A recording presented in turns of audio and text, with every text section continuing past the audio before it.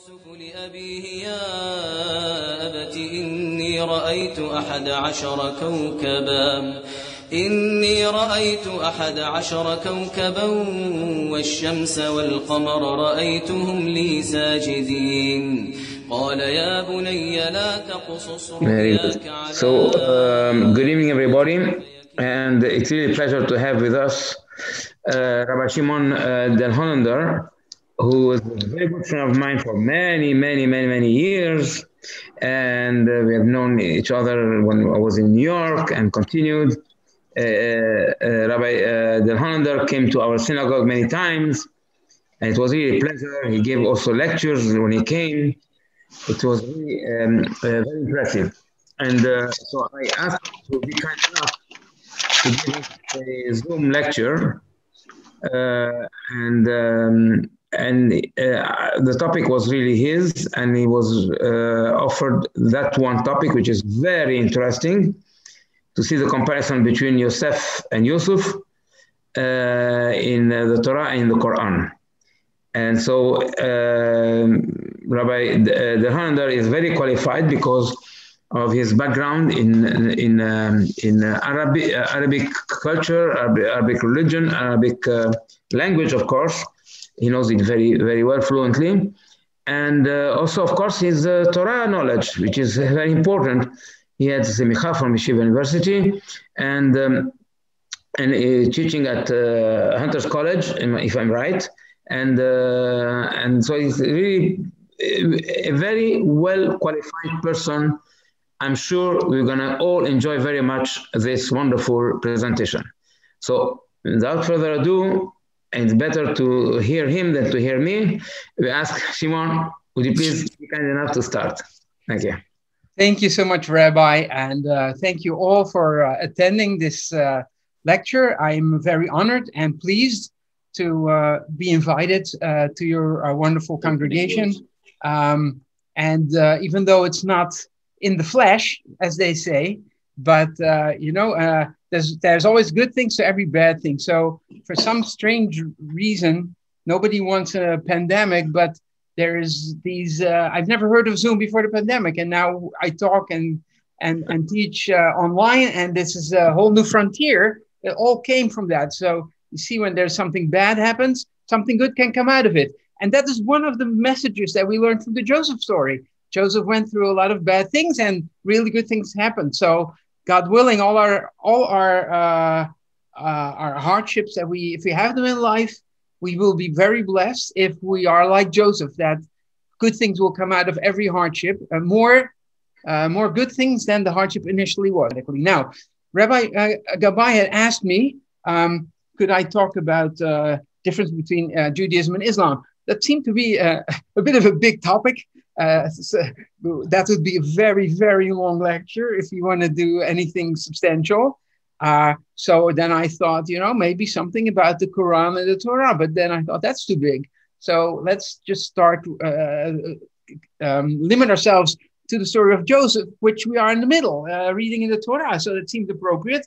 And I even think that is probably too big to cover everything, but we can cover quite a bit, I think. So Yosef and Yusuf, that sounds like a children's story. Yosef and Yusuf go on their way. So are they the same people, or are they really different people? Is the Joseph in the Torah the same person as the Yusuf in the Quran? Historically, they refer to the same people, but we're going to see if that really is.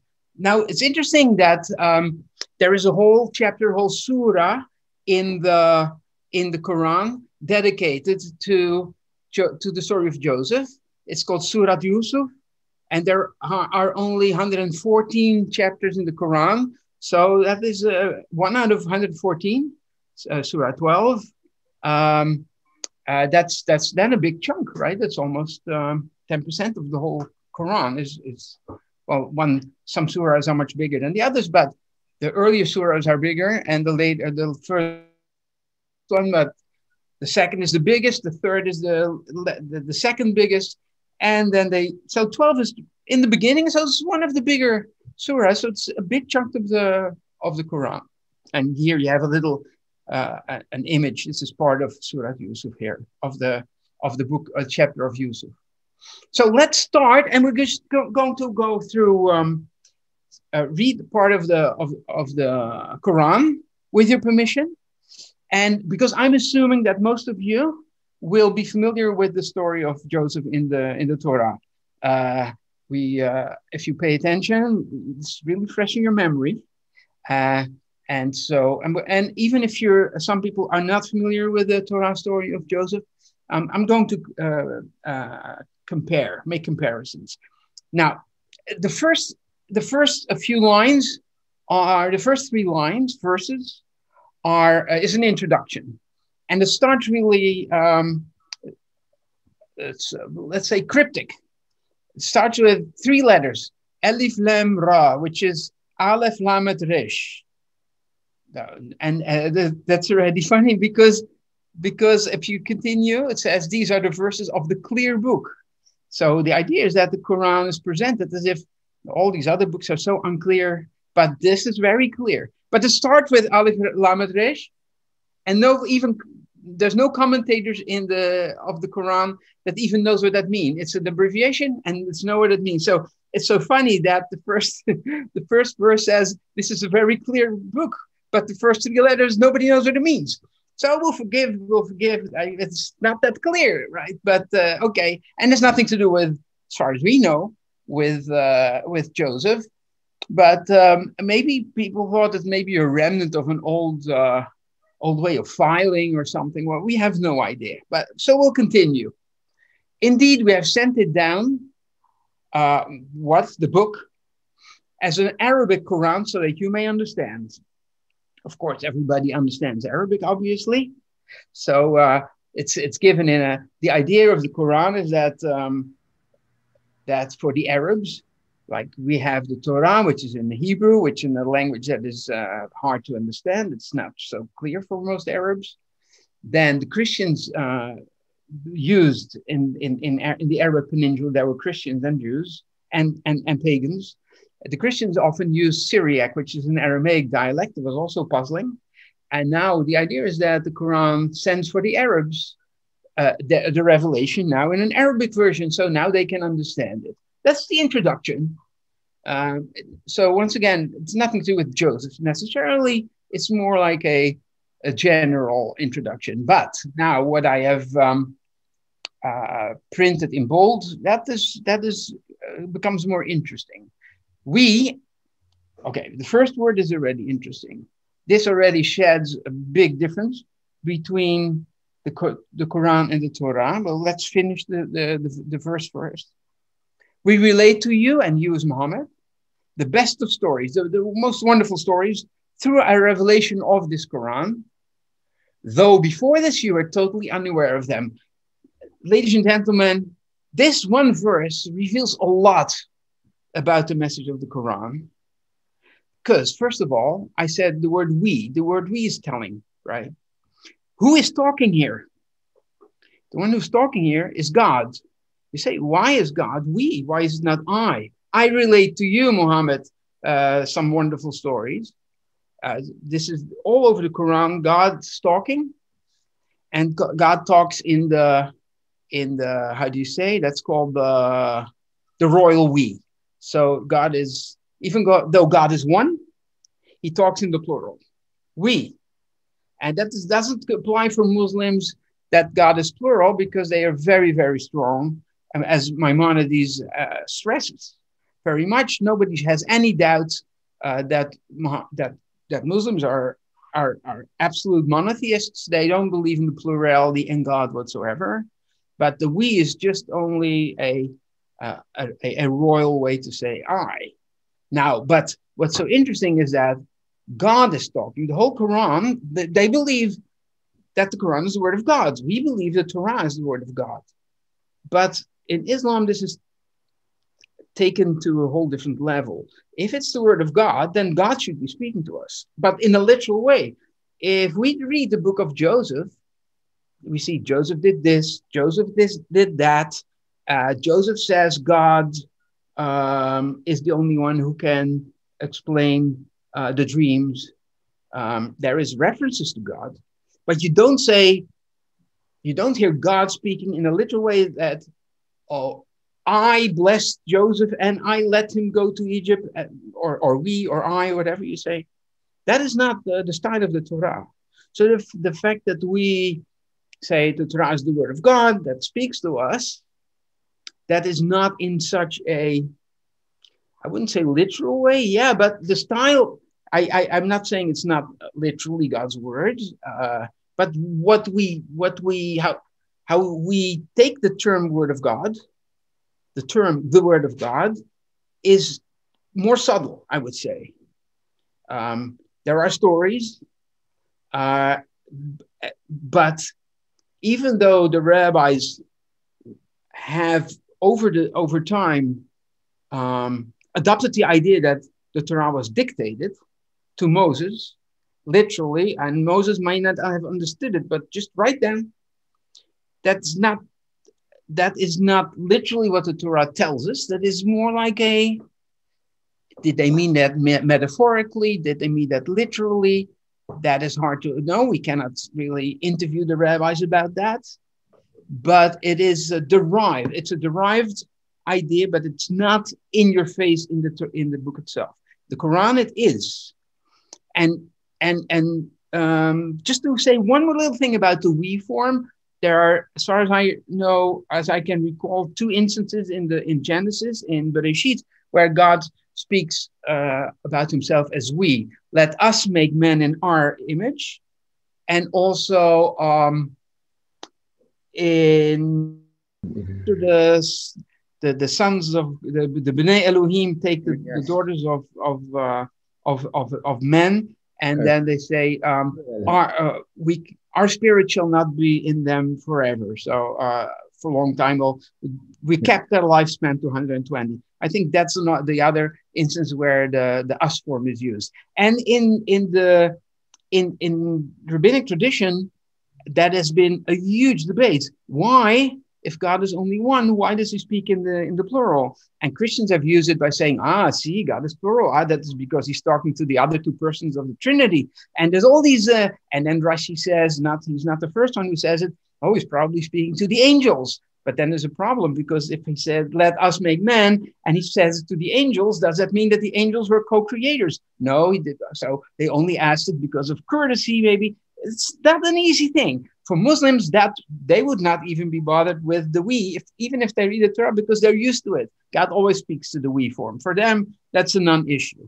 Okay, I think it might be interesting. Once again, this is not about Joseph, but it is about, in this story, illustrating some of the differences between Torah and Qur'an. Okay, we'll continue. I underlined here, though before this you were totally unaware of them. So God says to supposedly God or Allah, you may choose what you want. Allah is Arabic for God. Allah, Elohim, same word. We relate to you. We'll tell you the story, says God to Muhammad, through revelation. And before this is like, the story is going to come of Joseph. And the Quran, so to say, for Muslims, that is God. For non-Muslims, they would say this is Muhammad himself. But we don't want to insult anyone. Let's just stay on neutral ground. We'll just say the Quran is telling, and you're safe anyway. You want from any approach. The Quran is actually bragging almost that Muhammad, before he wrote down this story, no, he only got it from God. He never heard about the story before. You were totally unaware of the story. You never researched it. You didn't hear it from Jews, Christians, from anyone. No, this story is straight from heaven. You had no idea about the story. So the idea is that we would think that, the story of Joseph went around. Muhammad knew Jews. He may have known Christians. We know for sure he knew Jews.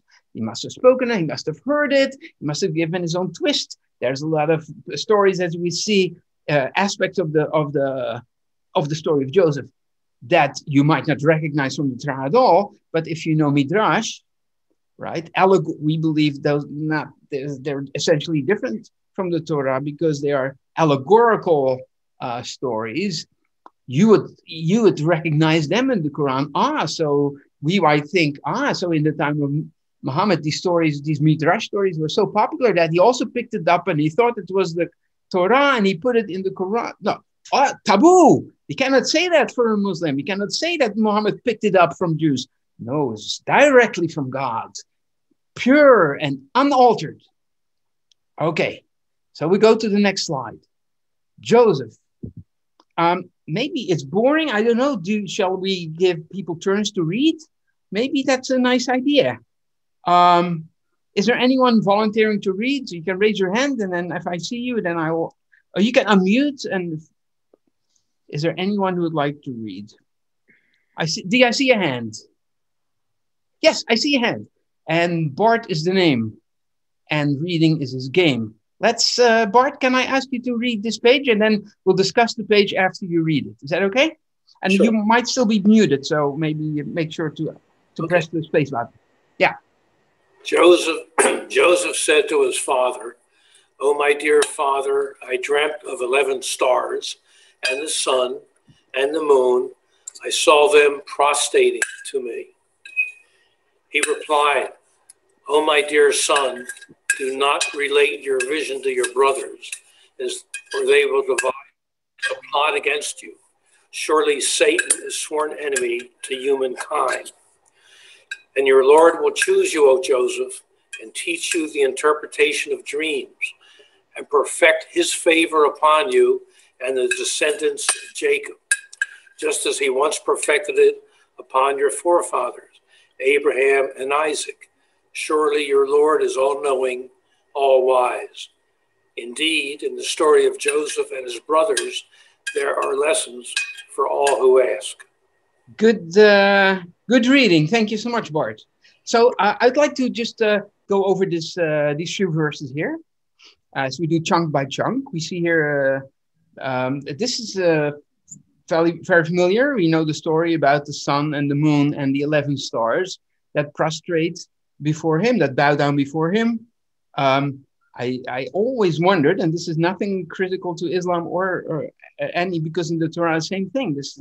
I always wondered, how can round objects be seen as prostrating? I can see prostrating as you bend your body and stuff, but a sun prostrating, just going down, maybe? It's interesting. Okay, but that's just me. No, what we see here, Joseph said to his father. That's a big difference with the Torah. In the Torah, he is saying it to the brothers and the fathers together. And the father says, "What do you think? Don't say these things. What do you think? Who do you are?" So in the Torah, Jacob is rebuking Joseph for saying things that could upset people, that he by saying these things, he imagines himself being higher than others. So that wasn't very modest. However, in the Quran, Joseph is a prophet. And I wrote on top, for those who know Arabic, Isma. That Isma means literally infallibility or immunity in a way, immunity for sin. So a prophet is ma'soom, is basically infallible. So you would see, while in the Torah, we see our forefathers, Abraham, Isaac, Jacob, Joseph, anyone, all our big heroes. The Torah is never skimpy in portraying their flaws.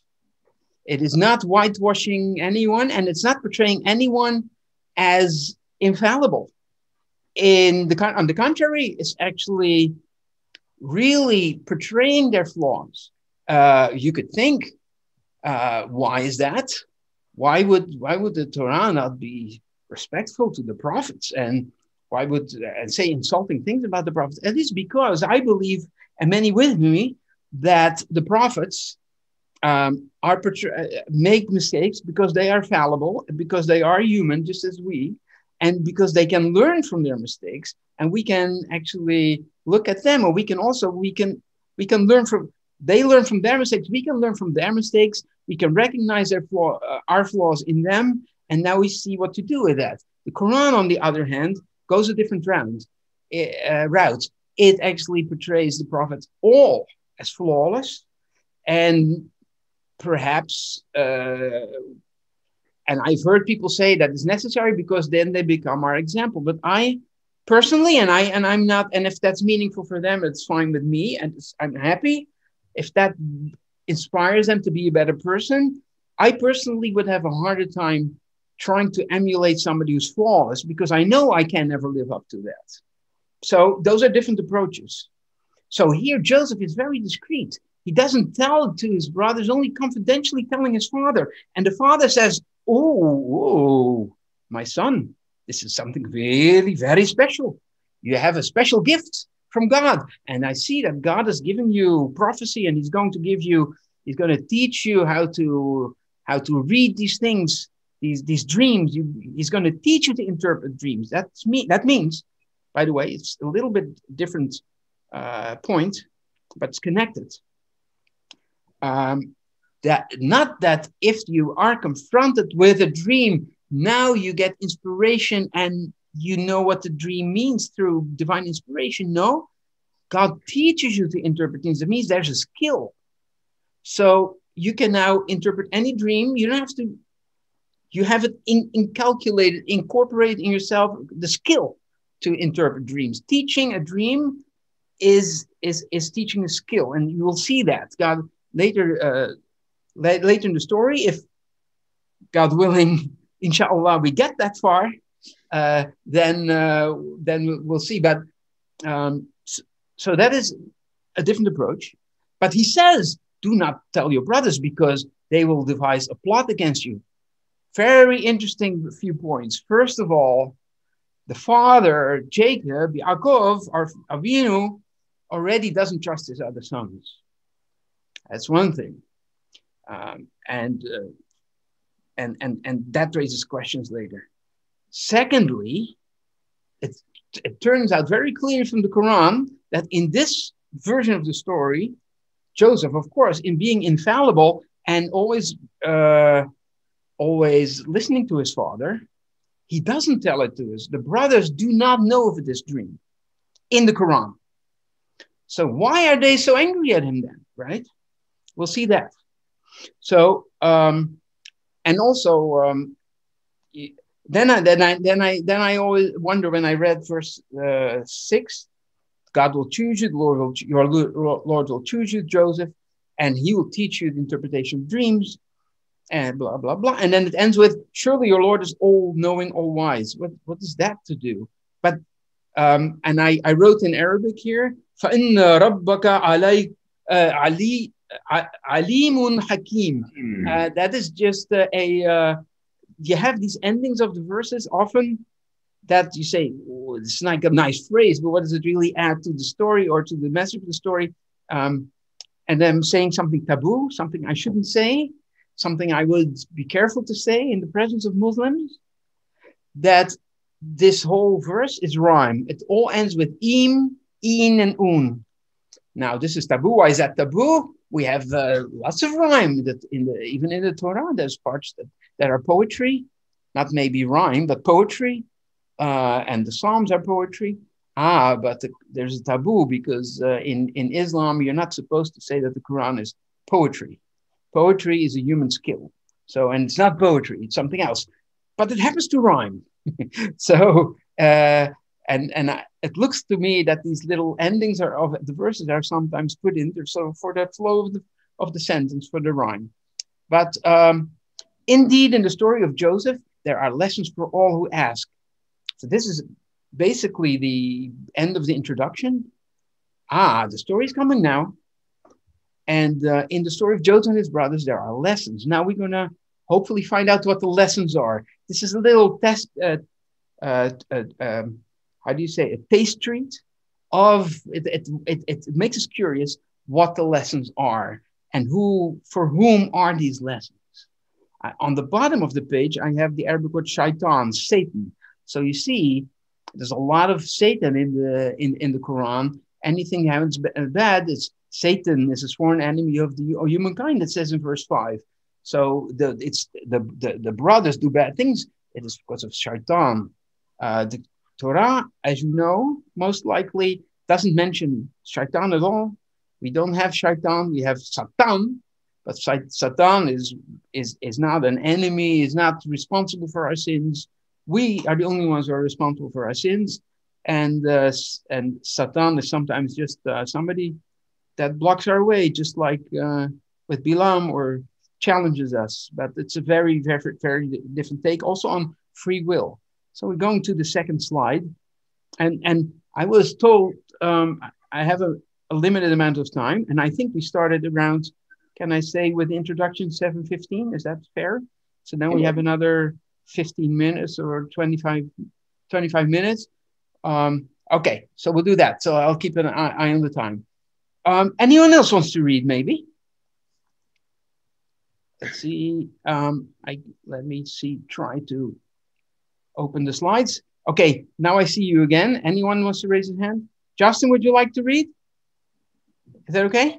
Yeah, he says yes. Okay, Justin, give it away. Can you hear me okay? Huh? Can you hear me? Yeah, I can hear you, yes. Remember when they said to one another, certainly Joseph and his brother Benjamin are more beloved to our father than we, even though we are a group of so many. Indeed, our father is clearly mistaken. So kill Joseph or cast him out to some distant land, so that our father's attention will be only ours. Then after that, you may repent and become righteous people. One of them said, do not kill Joseph, but if you must do something, throw him into the bottom of a well, so he will likely be picked up by some travelers. So pretty parallel to the story as we know it, but there are again some differences.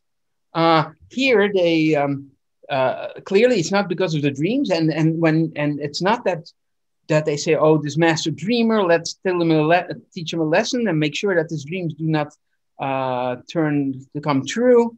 Nothing, because they don't know about the dreams. They're only jealous because he's the favorite of their father. So there's a thinner layer of a thinner basis of a thinner reason to be upset with Joseph than in the Torah, which makes them, of course, more evil and more contrasting with Joseph, right? And it's not that they see him coming and you know what we're going to do with him. This is meditated. They already are thinking, what shall we do? Kill him or cast him to a distant land? That means sell him as a slave to another land. And somebody says, no, you know what? We'll throw him in a well, and then we'll leave him there. And a caravan will come by because they go from well to well, and they'll find it, and they'll pick him up, and they will then take him and sell him as a slave. That's what you used to do in those days. In those days, if you find somebody without protection, without a clan, without a protection of a caravan, people are for the grabs. There was a very how do you say, widespread trading of slaves. And who's your slave? Anyone that you conquer in war, but also somebody who is helpless without protection. Okay, we'll get him. Who's going to stop me? And so supposedly that's what they're hinting at. We'll go to the next one. And this is a bit surprising. So I'm going to maybe ask Mark, would you like to read? Sure. Good. Sure. They said, "Oh, our father, why don't you trust us with Joseph, although we truly wish him well? Send him out with us tomorrow so that he may enjoy himself and play, and we will really watch over him." Yeah, so the rest is footnotes. Thank you so much. So they're already they're more vicious than in the Torah, because in the Torah there was maybe an outburst of anger when they saw him. Here they plan it carefully and they deceived their father from the beginning. They asked to the father, let him go with us, even though we want to do something bad with him. But they already deceiving him from the very beginning. We really wish him well. The slime buckets. So send us with us tomorrow so he may enjoy himself and play. According to the Quran, Joseph was very young. He's still playing now. And I wrote here in Genesis, so in the Torah, Genesis 37:2. Maybe Mark wants to read that also, just that top one. Joseph, 17 years old, was tending the flock with his brothers, as he was Na'ar with the sons of Bilhah and Zilpah, two of his father's wives. Yeah, he was a Na'ar. He was a young man. Now, Na'ar, in the commentaries, they say, how is he a Na'ar? Na'ar, you all know L'chadodi. Hit Na'ari. Wake up, wake up. So Na'ar has to do with waking up. It means that his hormones were already aroused. He was already sexually mature, basically. That is what. So he was definitely not a toddler who plays, right? Who has to go with big brothers and they let him play. So that's different. I would also say that to plan to sell a 5-year-old toddler because he is favored. All young kids are favored by their father, right? But 17-year-old, I can understand a bit that you find it obnoxious that he is so favored. But a 5-year-old, that's very, very wicked. Of course, it's wicked enough as it is, right? Okay. And then in Genesis 37:12, Mark, would you like to read this? Now his brothers had gone to graze their father's flocks near Shechem. And Israel said to Joseph, as you know, your brothers are grazing the flocks near Shechem. Come, I am going to send you to them. Very well, he replied.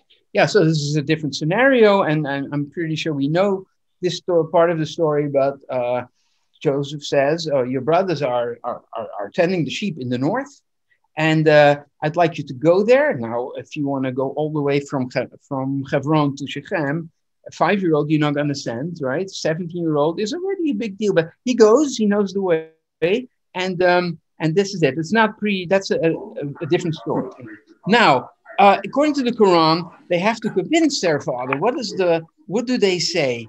He responded, it would truly sadden me if you took him away with you, and I fear that a wolf may devour him while you are negligent of him. They said, if a wolf were to devour him, despite our strong group, then we would certainly be losers. Yeah, losers. Yeah, can you continue? When they took him away and threw him into the bottom of the well, we revealed to him, one day you will remind them of this deed of theirs while they are unaware of who you are. Yeah, isn't that something? So he's thrown into the pit, and God already tells Joseph, he's a prophet, so he can communicate with God. One day you're going to rub it in to them. Someone's got their sound system on and it's competing with you. If they could shut their sound system off, it'd be helpful. Excuse me? Someone is competing with you with sound. Oh, yeah, some people are not muted. Okay, please remember. So God is already, while he's going into the pit, God tells him, it's going to be okay. Later, you're going to rub it in. So in the Torah, in our scripture, Joseph doesn't know these things. He doesn't know if God is with him, even though he trusts in God, if there's a bigger plan involved. He doesn't know if he's ever going to see his brothers again. This is a lot of uncertainty. And therefore, his Yosef HaTzadik, the Tzadik part, trusting in God and still, being loyal to God is a big deal. But here in the Quran, the outcome is already clear. It seems to me that it takes the challenge, the sting of the challenge out a bit in the Quran, because if you know it's going to be fine, it's easier to go through it. I wrote here on the bottom, in the end, according to the Quran, of course, true prophets are always victorious. That is one of the lessons of the messages of the Quran. I'll go to who was Leon. You couldn't see it. I forget. Jonathan K. Would you like to read this? Okay, thank you. Can you hear me? Okay. A bit, yeah. Oh, then they returned to their father in the evening, weeping. They cried, "Oh, father, we went racing and left Joseph with our belongings, and a wolf devoured him. But you will not believe us, no matter how truthful we are." In all honesty and without being disrespectful, it seems like not a smart way to convince your father by saying, "I'm going to say something to you now, but you're not going to believe me anyway. And you said that you're afraid of a wolf. Now it happens exactly that happens. A wolf. How do they even know it's a wolf? Is my question. Could be a lion. Were there lions? Maybe there were a lot of wolves there. So, but it's interesting that in the story of the Quran, Jacob said, "I'm afraid of a wolf," and they say it's a wolf. Crying wolf is what they call that. Verse 18, Jonathan. And they brought his shirt stained with false blood. He responded, "No, your souls must have tempted you to do something evil. Now I can only endure with beautiful patience, forbearance. It is Allah's help that I seek to bear your claims." Yeah, so not to go on it too long, but we see they brought the shirt. In the Torah, Jacob says, "Oh, it means that my son is devoured by a wild animal." But here he says, he was afraid that the wolf would eat him, but now they show him that it indeed happened, and it turns out that he doesn't believe it. He says, "No, it's one of you guys must have done something bad." Interesting. How does that play out? But he says, "Oh, but I have to forbear. I have to, because God's will always happen. God's always in charge. So all we can do is, it's called patience in Arabic, sabr, forbearance, just forbearance and trusting God. That's all we can do."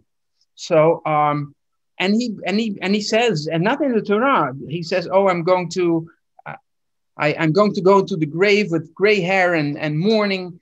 But in the Quran, Jacob, being infallible, submits to his fate and to the will of God, and he says, and he asks God for help to bear these his suffering. So he's firm. He's much firmer than in the Torah, so to say, right? The Yaqub of the Quran.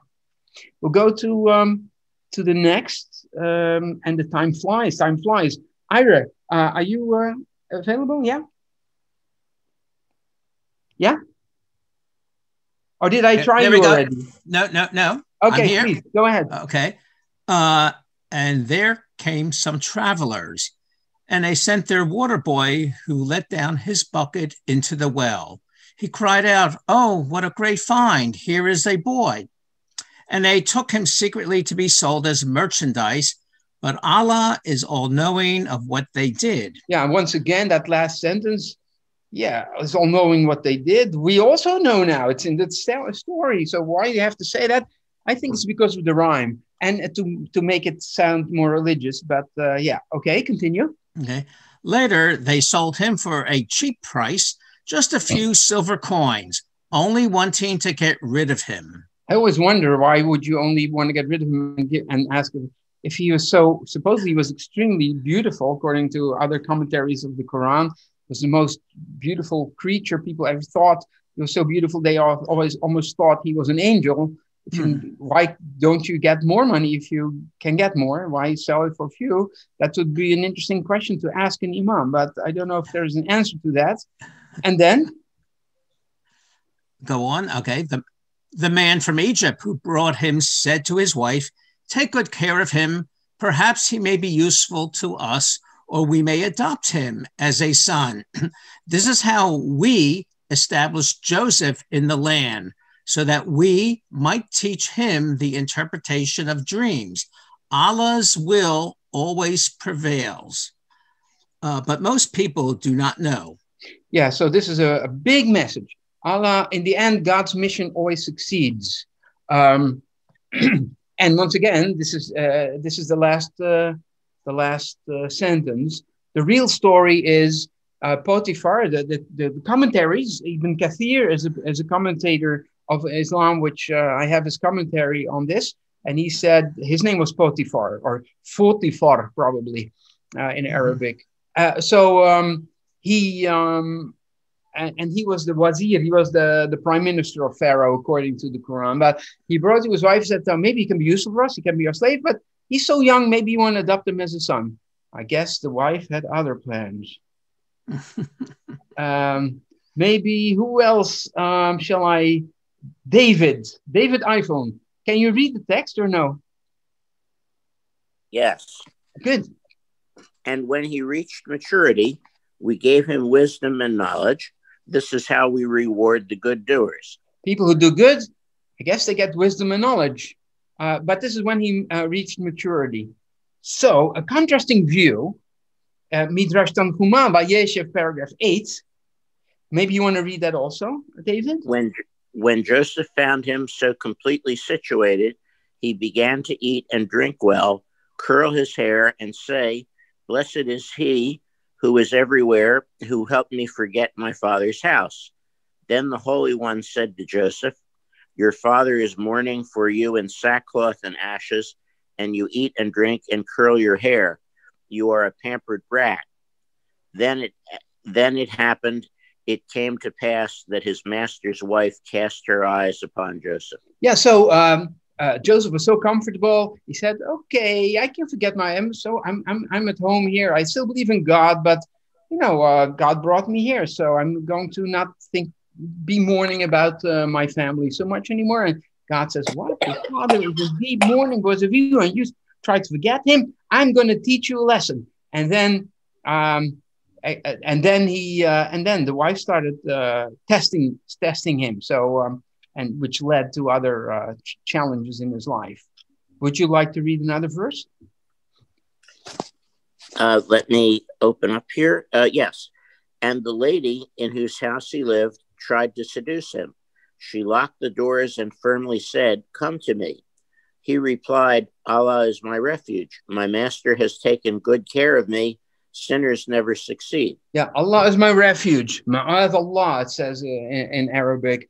So it's interesting. He's actually teaching her about Allah and about Islam already, and he's really a good messenger of God, right? So in the Torah, it just says, "No, it would be horrible to betray my father, my master. He really gave me everything except for you, and I would take that and steal that from him." But no, in the Quran, he's actually preaching monotheism to Potiphar's wife, who is basically the wife of a high priest of an idol. Very interesting. Now, this is the continuation of the Midrash. The wife of Potiphar tried to seduce him every day with her talk. The clothes she put on for him in the morning, she did not wear in the evening.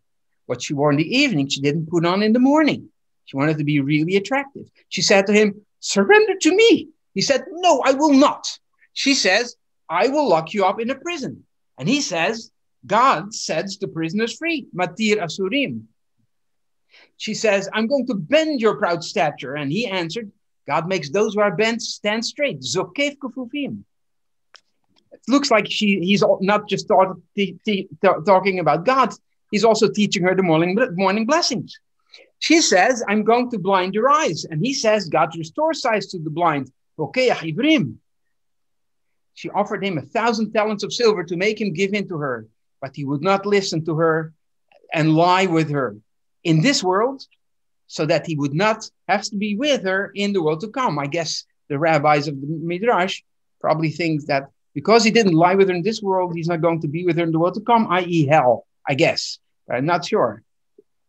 That's just a guess. Now, who else can I ask? Can I ask Joe Cohen? Are you available?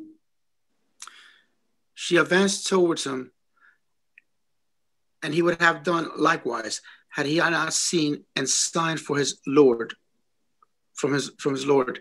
This, I'm sorry, is very small in my screen. Okay. Oh, so sorry. This is how we kept evil and decency away from him, for he was truly one of our chosen servants. So he was a chosen servant. That means he was one of these infallible people. So we wanted him to protect him against evil and sin, because otherwise, if he sinned, he would be unworthy of being a prophet. And we chose it for him. So she advanced towards him, and he would have done likewise, meaning he was also inclined, so to say, but we gave him a sign from his Lord. This is actually, I think, connected to a Midrash. And the Midrash here says, in Talmud Bavli Sota 36b, maybe we won't call it a Midrash, but we'll call it Agadah for sure. Is it too small for you to read this, or is it possible to finish? To read it. It says, Talmud Bavli Sota 36b. One day he went into the house to do his work. This is Genesis 39:11. Rabbi Yochanan said about his work, this teaches us that both Potiphar's wife and Yosef had the intention to act immorally. Rav and Shmuel disagree about this interpretation. One of them, who did not believe that he came with the intention. One of them, but we don't know who it was. One of them did not believe. Mm-hmm. Yeah, that he came with the intention. But in any case, at a certain point, he was about to give in. At that moment, the image of his father appeared to him through the window and said, Yosef, your brothers will have their names inscribed on the stones of Ephod together with yours. Do you want your name to be erased and that you be called a companion of harlots? Yeah, so the Midrash says, Rabbi Yochanan at least says, it says in the Torah, one day he went into the house to do his work. What is his work? Maybe that is code word for to do his thing with the women. So they say this means that he was about to going to do the work. He was going to dedicate himself to give himself in. But then he had a flashback. He saw his father's, his inner conscience, I guess, projected as his father. And maybe that Midrash is reflected in the Quran here, where it says he would have done likewise had he not seen a sign from his Lord. Okay. I'm going to speed up a bit because time is actually, I'm over time, but I guess you're all none of you is complaining yet, but I want to avoid the complaints, all right? They raced for the door and she tore the shirt from his back. Tore it. That's a feisty lady, only to find her husband at the door. She cried, what is the penalty for someone who tried to violate your wife? Shouldn't it be imprisonment or a painful punishment? Joseph responded, it was she who tried to seduce me. And a witness from her own family testified, smart guy, if his shirt is torn from the front, then she told the truth and he's a liar. But if it's torn from the back, that means he was running away, then she has lied and he is truthful. So when the husband saw that Joseph's shirt was torn from the back, he said to her, this is proof of the cunning of women. Your cunning is so shrewd, meaning you women can never trust any of these women. And Joseph forget about this. So he's not even thrown in jail by the husband. That's different from the Torah, right? Joseph, you're off the hook. And you, wife, seek forgiveness for your sin. He's also, I guess, Islam is contagious. He's also saying, ask forgiveness. And he's willing to forgive, I guess. He's a very understanding husband. It certainly has been your fault. Now, this is a very famous one. Some women of the city gossiped. The chief minister's wife is trying to seduce her slave boy. Love for him has plagued her heart. Indeed, we see that she's clearly mistaken. That last sentence, again, is a rhyme, but she's off the derech. When she heard about their gossip, she invited them and set a banquet for them. She gave each one a knife and then said to Joseph, come out before them. When they saw him, they were so stunned by his beauty that they cut their hands without noticing, and they exclaimed, good God, this cannot be a human. This must be a noble angel. So this is also a famous Midrash. And she could continue. She says, this is the one for whose love you criticized me. I did try to seduce him, but he refused. Now, if he doesn't do what I order him to do, he will certainly be imprisoned and fully disgraced. The Midrash says the following. On one occasion, a group of Egyptian women gathered, and they were eager to see his beauty. What did Potiphar's wife do? She took etrogim, placed them before the women, and gave each of them a knife. Then, sorry for the typo, she summoned Joseph, and had him stand before them. As they peeled the etrogim, while gazing at Joseph's beauty, they cut their fingers. Then Potiphar's wife said, "You who saw him only for one instant are so overwhelmed. How much more am I, who see him all the time?" So it's a juicy story. It's interesting.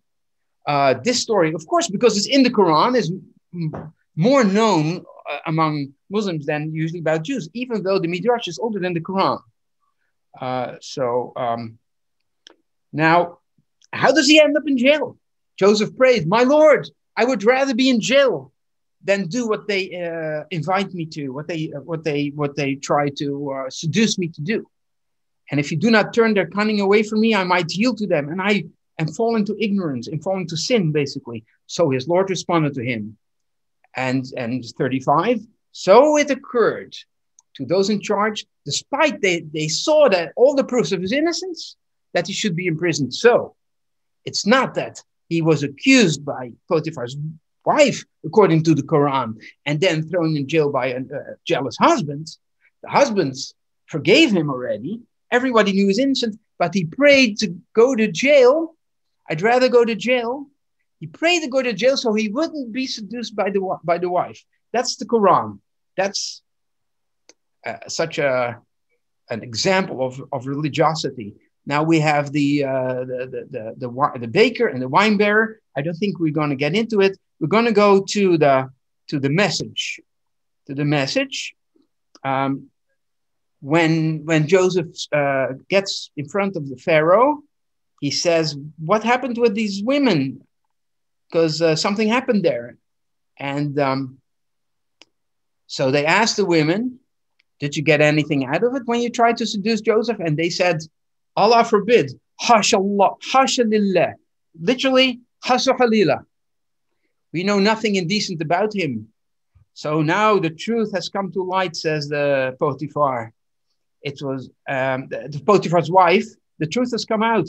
It was I who tried to seduce him, and he is truthful. And now he says, "But Joseph should know, I never spoke dishonestly about him in his absence. So I've always spoke well about him. I was nice.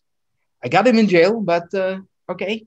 And I do not seek to free myself from blame, for the soul is ever inclined to evil, except for those who show mercy by my Lord. Surely my Lord is all forgiving." So she really is portrayed here as a very religious and faithful Muslima. Now, at the end, it says here that Joseph's parents come. This is skip a big chunk. Joseph's parents come. And so even in the Torah, according to the Torah, his mother's already passed away. Securely. Okay. Passed away. So that would not fit. And he raises his parents to the throne. Big difference too. That would not happen in Egypt, according to the Torah. And, "Oh, my dear father," he says, "this is the interpretation of my old dream." See, it all came out. And then he says, "He was kind to me, and he brought you through the desert. Thank God. And after Satan, Shaitan, had messed it up between my brothers and me, and but God is steadfast in what he wants. So his will always come out. My Lord," and now he speaks to God, "you have granted me authority, and you taught me the interpretation of dreams. Allow me," he says, "to die as one who submits," which literally is, allow me to die as a Muslim. According to Islam, all the prophets were already proto-Muslims, even though they didn't believe in Islam. But according to them, basically, the religion of Moses, of Abraham, of Joseph is really kind of an idea that they were Muslims already. Now, what's the conclusion? What's the lesson? Verse 103. This is from the stories that you haven't seen. This is like the beginning. But you didn't know about these stories. But we revealed it to you, O Prophet Muhammad. You weren't present, so you when they made up their minds and when you plotted it. But I was there. But this is what happens. We sent before you men inspired by us, meaning people who got revelation, to every society, to every nation. And surely the eternal home of the hereafter, now it talks about the hereafter, something that the Torah actually never does, is better. So this is basically what the people were supposed to tell. The prophets, according to Islam, were all telling about the hereafter and telling people, this is the last slide. And when these messengers were despaired and their people thought that these messengers were helpless, our help, meaning God's help, came to them at last. We then saved them, whoever we wanted, because it's always God's will. And our punishment is never averted from wicked people, which is basically in their stories, there's a lesson. Now, what's the lesson? We said it in the beginning, there's a lesson. This becomes clear.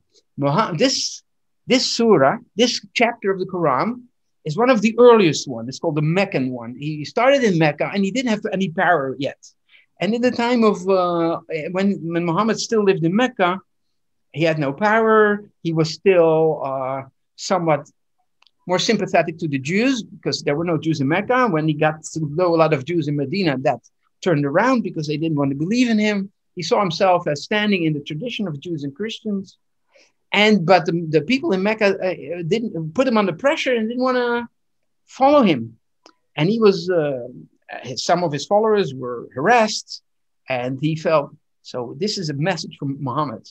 Personally, in my opinion, because Muhammad was under pressure and he was mocked and he was, and just like Joseph was under pressure and didn't believe, in the end, God stood by Joseph. It's the same. Muhammad took this lesson. It's the same. Eventually, Muhammad would be victorious and in power, just like Joseph would be in power. So I think that Muhammad took this story as an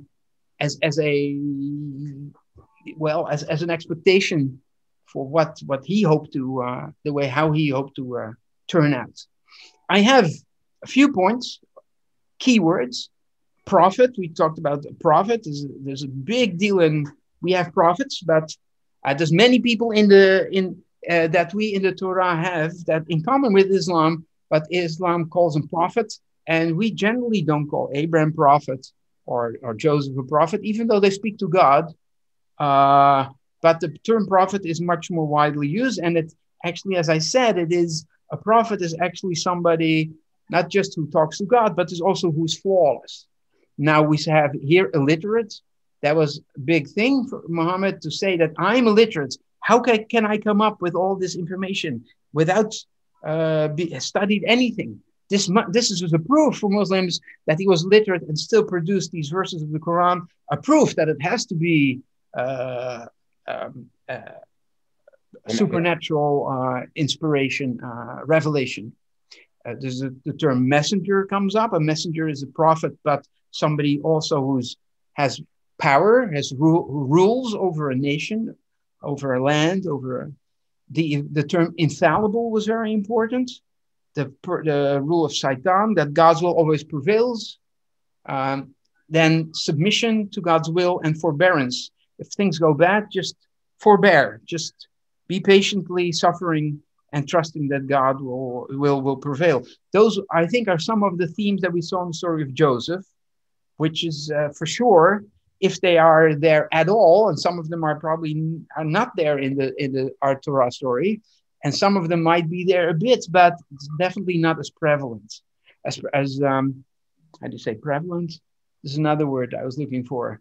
And this, I think, should conclude my speech, and I'm way over my time limit. I hope you found it interesting. There was time. There is perhaps still some time for questions, because I feel comfortable offering that, because anyone who has enough can just sign out, and you're not missing anything of the lecture. But those people who want to hang longer and ask questions and have a little conversation, I am here and welcome to answer questions if I can, of course. Rabbi Shimon I'm sorry, go ahead. Hi, Andrew. Just, Shimon, thank you so much. What a wonderful presentation. Very nice. We learn a lot between what in the Torah and what is in the Quran, because we didn't only learn what the Quran says, but also what the Torah says and the Midrash, of course.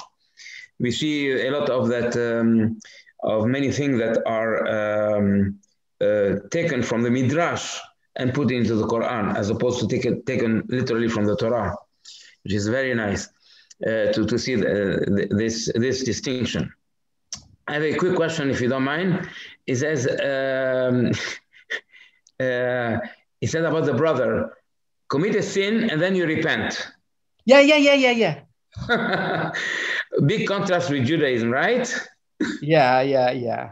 You can always repent later, but you're already planning your repentance. Just become righteous later. It's always time to repent. Thank you very much. No, it's wonderful. Yeah, it's very fun. Cool. I think Andrew had wanted to say something. Rabbi Shimon, is there any significance to the fact that that Yaakov's name is not mentioned? Are there other stories about Yaakov as well, or does the Quran just focus on Yusuf? No, well, there are the name Yaakov does occur in the Quran, just not here, and that the question, of course, you would wonder why is that. Also, his name of the brothers are not when they say, "Shall we kill him or shall we sell him?" It says one of them spoke up, and it doesn't mean a name. So in the commentaries of the Quran, it says some people say it was Shamun, and other people say it was Yehuda, and the third say it's Rubil, the oldest one, Rubil, with an L at the end. So it says actually that I already know. He later we didn't mention it, but in later parts that we skipped the whole story about in jail and with the wine pourer and the baker and stuff. He actually says, he refers to Yaakov, his father. Yeah, I remember. Well, my ancestors, he says Ibrahim, Ishaq, and Yaakov. So he actually is clear that it was known. Yeah, right. But to be honest, the name Muhammad also doesn't occur in the Quran. I think maybe once or twice, but hardly so. Even though it's everybody knows who it is, but it's maybe a style not to use the names. I don't know. Yeah. That answer your question, Andrew? Andy? Yes, it absolutely does. Thank you. Okay, good. Rabbi Shimon, it's very beautiful, nice presentation. Thank you very much. I thank you, Leon. Bart has a question. Not so much as to the specific discussion tonight, although it touches on it, but more to your extremely broad expertise in Islam and Judaism. I'm trying to figure out, when you talk about efforts between imams and rabbis, to somehow have dialogue when it rushes up against the Islamic teaching that our prophets, although they were Muslims, even though maybe they may not have been aware of it, when Judaism so predates Islam. I mean, I just don't understand. Oh. How do you get beyond that? That is a very interesting point. Very interesting point. Now, so how can you even imagine that? Now, Islam, of course, we might agree under certain, with certain quotation marks, agree.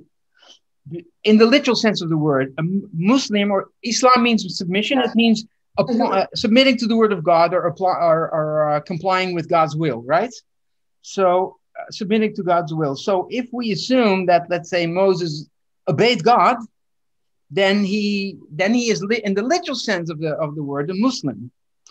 So we could say, okay, they were Muslims, but then we are Muslims still, because we abide by God's will. We just define God's will and we understand God's will a bit different from Mohammedan Muslims. We are maybe Mosaic Muslims and they are Mohammedan Muslims, but we each have a different understanding of God's will. But often, so if you say that Abraham and Moses were Muslims, we could, and for us to agree, we would have to then say that then you have to accept us also as Muslims. Unfortunately, that is usually not accepted by them, because don't believe that we really follow God's word, because that's another whole different aspect.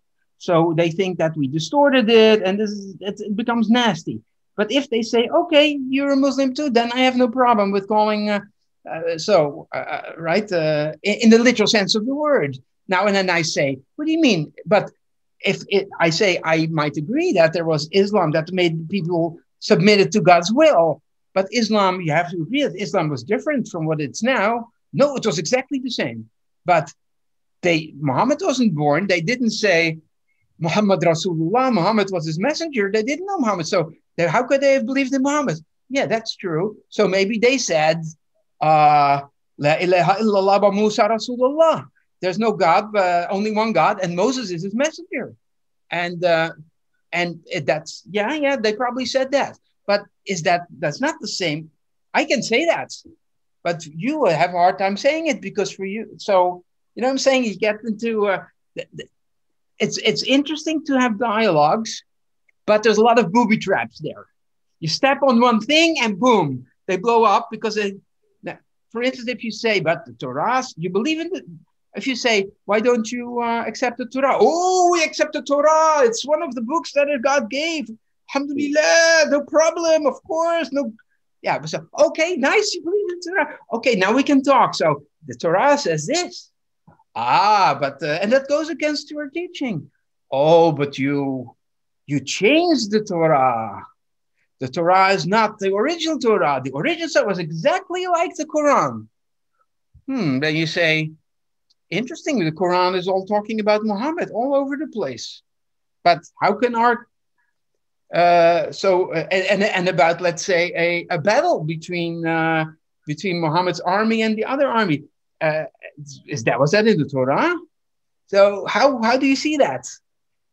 So there's a lot of it's better sometimes to ask questions than to come up with your own arguments. It's sometimes better to ask questions and say, so how do you visualize the original Torah then? But they will believe that Muhammad was mentioned, pre-announced basically, but that we took him out because we didn't like the person. But so if it says in the Quran, do not bother the prophet by visiting him, and if you're invited to dinner by staying too long and asking him questions. Would that be in the Torah initially? You know, it's about something really personal about Muhammad. So, okay, maybe that wasn't there. So what was there? You know, just asking questions. You know, that's sometimes the best way to do it. But you have to know all these booby traps. There's all these landmines that you and these assumptions that people have about what they think about the Torah, about the Quran. That helps to be aware of that. Really, yeah. May I say something, Shimon, here? Yeah. Because Harambam says we cannot discuss the text with the Muslims, but we can discuss the text with the Christians. Because the Christian, we have a common text. Yeah. Interpretation. But the Muslim, different text. Therefore, it's better not to discuss with the Muslim about these issues, but just be kind and friendly and respectful, right, with the Muslims, and not get into the text. I of course, and it makes sense because most Muslims, as long as you agree, it's fine. But then you come with your own text, and they would not say, how do I see that? Immediately, if it disagrees with them, they say, but that's because you changed it, and then they deny the Torah again. So another, but you can still argue, but maybe not. But the question is, they say they accept the Torah, but what is accepting the Torah if you don't accept the text in front of you? So I can say I can say I accept the Quran, but what's in the Quran, not what's in the Quran, just the Quran itself as an idea. But Muhammad put all these own things in the Quran, but originally there was some. That would they still say that I accept the Quran if I would say that? Is that still accepting the Quran?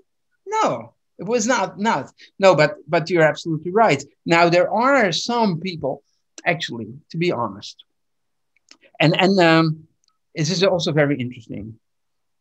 When the Quran says that Jews twist the words, right? It's called tahrif, right? يحرفوا كلمات من مقامهم بمقامها. So the people and so what it is, there's a word and we turn things around and we say this is next to that word, and we do that, we reinterpret things, we use the Torah, and we don't always read the Peshat. We sometimes we say because there's a letter missing and this means that, and okay. Initially, and there is many sources old sources in the Quran.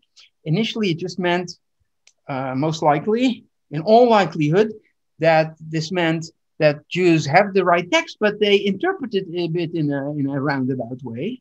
But later, when people started actually studying the Torah, and they say, "Oh, but look, all the things we thought would be in there, prediction of Muhammad is not in there. Now it must mean they reinterpreted that idea about twisting, that not just we interpret in a roundabout way, they actually change the text, and that is a later interpretation. Now there are some Muslims, and I've met, who went deeper, and they say no, that's very few. I have to admit, very few of these Muslims. But there are some who say the text is still correct. Still correct. In that case, maybe you could, very carefully and with respect, and see if that really holds water. Maybe you could talk about certain things, maybe about Psalms. I know people who've actually discussed Psalms with Muslims, and that's basically it. I have recorded some of these with art, some Psalms and also the Ten Commandments, and with an Arabic translation, and I get tons of comments. Yeah, so people are people are interested in learning these things. Yeah, beautiful. Thank you so much. Very nice. Rabbi Shimon. Yes, Eli. Good evening to you and to everyone else. What a wonderful showing of force for Mikveh Israel this evening. And I have to tell you that fascinating. It doesn't matter. You could talk for hours now about indeed. This. And I often do. And I believe most of the people would stay there and stay here and listen to you. So Chazaku Baruch. Thank you so much. Me, I have to tell you, the approaches are entirely different. Yeah. Between the two, and the innocence of the Torah story has an innocence to it that develops. Yosef goes out into the field. A man finds him. He asks him, "Where are you going?" And then Yosef says those very famous words of "Et ahai anochi mevakesh," I am looking for my brothers. And then he tells them, they went to this and this. And then it kind of develops. They see him from afar. They think about something. What should we do about him? And then it kind of all develops itself. Whereas here, there is more of a pre-planned, you've already said this, but there's a more of a pre-planned kind of conniving, ready story that I dare say, and I only in this form, almost reminiscent of 1,000 Nights and a Night. Mm-hmm. So it's kind of a feeling that everything was pre-planned in this way, and the sin is not by if God did everything, then the sin is from God. No. The Satan is the one who's responsible for the sin. Yeah. And so the approach is entirely different. It's fascinating as to the way they look at it. Yeah, and it's like a classic children's story. The good guy is really the good guy, and the bad guys are very much the bad guys, and it's very black and white. While the Torah, I think, is more human, more realistic. I think I'm biased, of course, maybe, but that's how I feel it. Yeah. But at the end of the story, for instance, if I remember correctly, in the Quran, Yosef delivers a speech in the prison to the inmates. Yeah. And in the speech that he delivers in that surah, the speech that he delivers to the Mu'amin. He delivers to those who believe. He wants them to believe in monotheism. Yes. At the very end, he wishes to die as a Muslim. Yeah. So there is a regurgitation of there's an inclusion of bringing that particular story into the fold of Islam. Yeah, here they say, can you explain our dreams? And he says, well, I cannot just only explain the dreams. I can even tell you what kind of a meal you're going to be served before the dream comes true. So he's bragging that, that is knowledge I got from that God taught me. No, and then he goes on and on for a bunch of slides, just preaching monotheism and saying there's only one God and why, all these things. And he's very much a preacher, basically. Yeah. So it's very very clear cut. Yeah. Thank you so much. I love how he's thrown into a well, by the way. Yeah. Not into a hole in the ground. He's thrown in, which is the number one crime in any oasis. Right. But a jub is probably. Let us continue the discussion because it's fascinating, as our Parnas said, fascinating. We can stay here for hours, but everybody has a lot of things to do.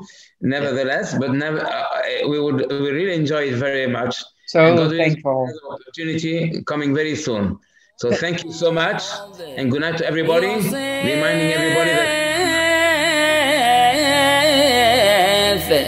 بن 27 شنا هيا رؤيت حابة